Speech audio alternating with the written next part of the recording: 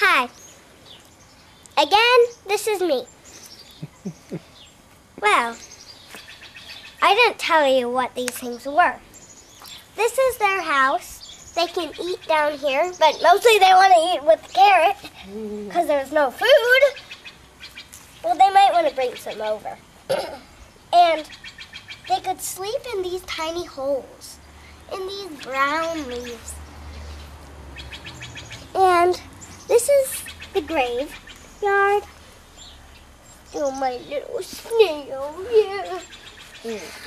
And a playground.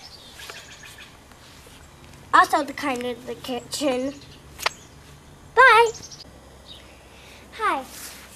This is a fairy house. You can make them whenever you want to. They're really fun to make. And you can use anything in your garden that your mom or dad says is okay to use. I made a little sign there just because the fairies would feel welcome. And it says welcome. You could see just then that there is a little picture of a fairy on there. And here's a pine cone that my dad found.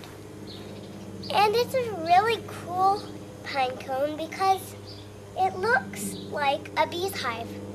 At first I thought it was a bee's hive and I said, Daddy, Daddy, don't bring it into the house. I think there's probably some bees in there. That was wrong. Well, always fairies need a little bit of food. I thought a carrot would be good. And a little playground, running up there, jump, eat some, and then you can go down and do it again. But I have a graveyard right here. This stone is a grave. My snail died, and I put him here, and then I noticed today I should make a house, a fairy house. But my dad had a good idea to put it around here somewhere. And I actually had that idea, but I didn't want to say it. And I made it there, and it looks so good together. These are little, what are they called? Amaryllis. They were so beautiful, but they're old.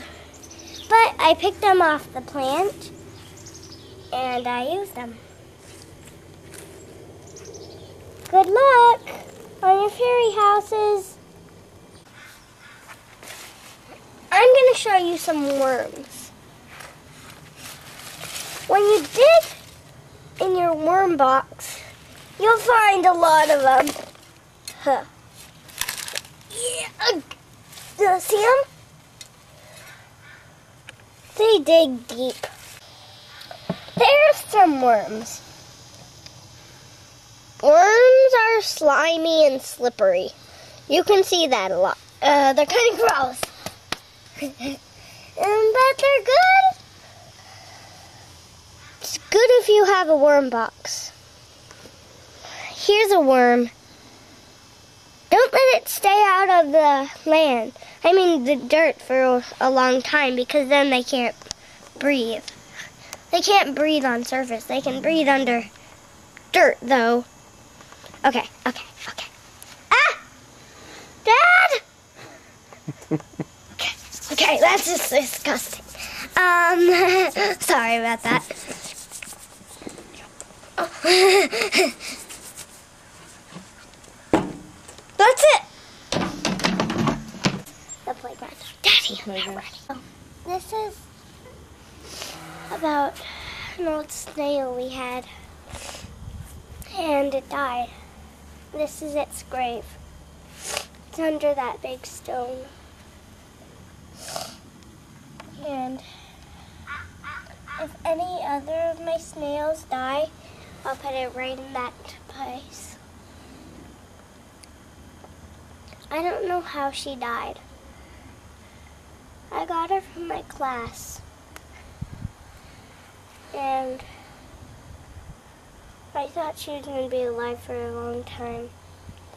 My fish is kind of mean, and it killed the other fish we had. We only had to have one fish in that same tank. We only have one tank.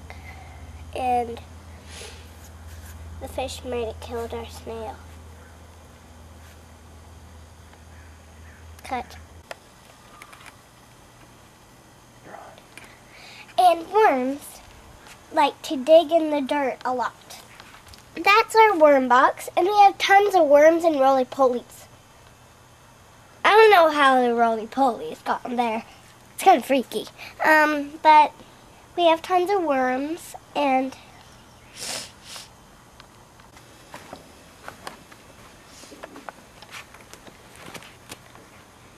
hi. Well, today I'm trying to tell you about worms. Worms help the earth by when they poop. They poop in the dirt and make more soil. These are some baby worms. And we have a worm box.